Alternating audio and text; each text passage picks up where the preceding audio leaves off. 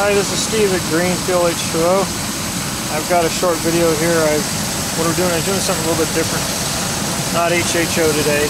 I've been talking with a couple people on the internet, and this really got me intrigued. So I threw together a fuel vaporizer. Just something I had some parts laying around. I thought this worked pretty good. And then I've hooked up my scanner, and I've got some interesting things to show you. I don't know exactly what all they mean, but here we go.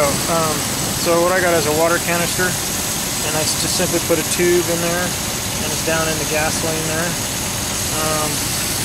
Going to look for a vacuum port. Took off the air plenum there. There's a butterfly. What I found was the only two vacuum lines I have is for the brake booster and this other one coming off the side here.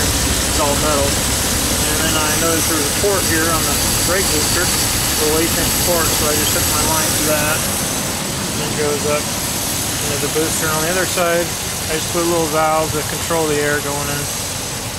Over here, hope you can see that. The one on the top, this is the short-term fuel term, and there's two of those, and the long-term, those take longer to change that data.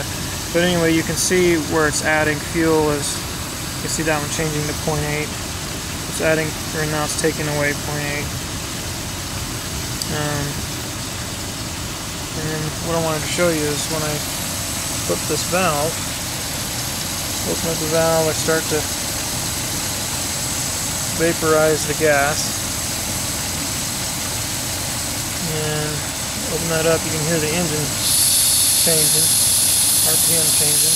Opening that up all the way, and look at my fuel trims. Minus 12%, minus 14.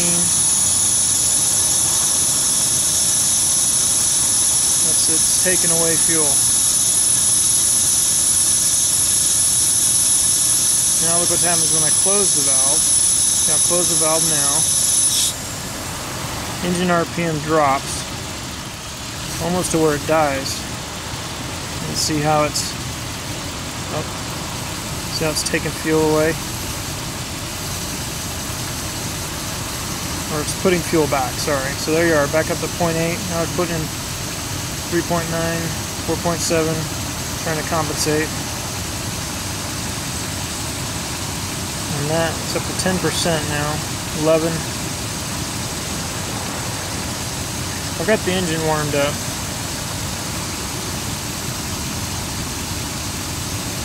Okay. And now it's going to drop back down. At least that's what it did before. Drop back down.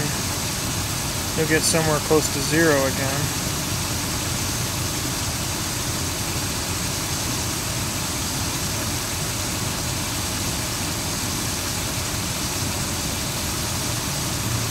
By the way, Ray, thanks for the video.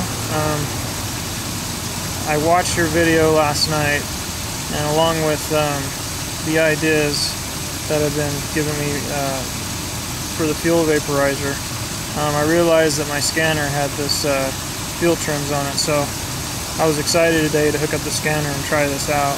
So thanks a lot, Ray, for posting that video. But anyway, you can see the fuel trims, they're continuing to go down. So it's trying to get back to 0. But when I turn this on, you can see how it takes fuel away.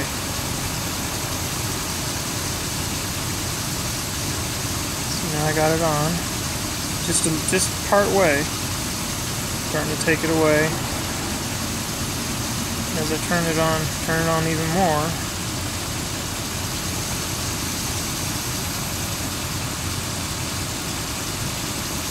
Taking away fuel.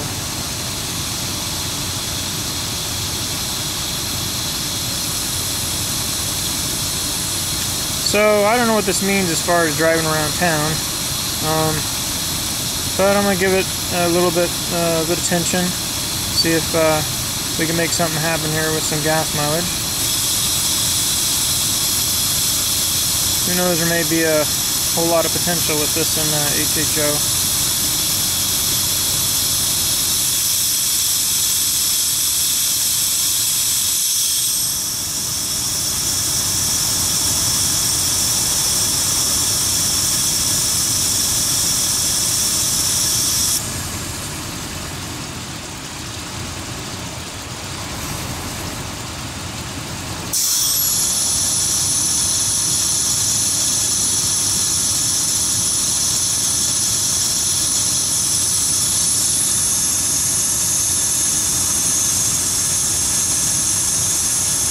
It's really cold out here today. I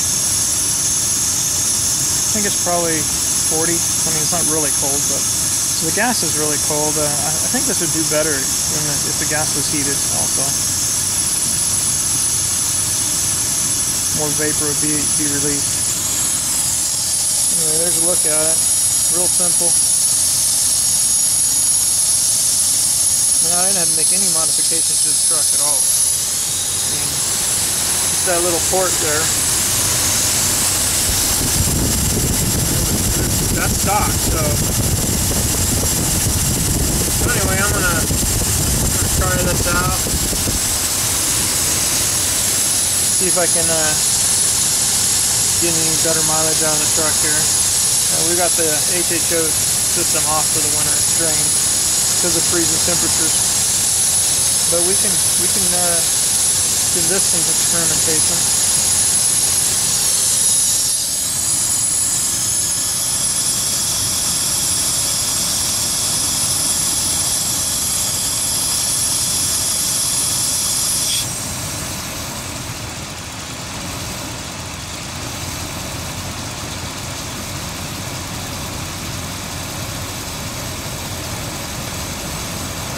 I'm curious to know what it'll do to those long-term fuel trims over time.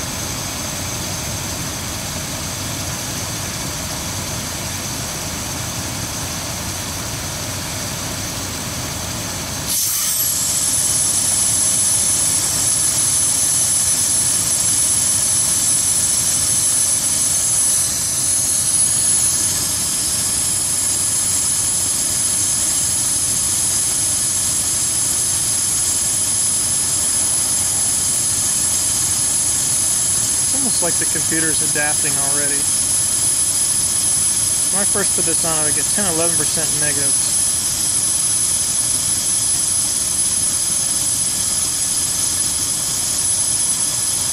Oh, there they go.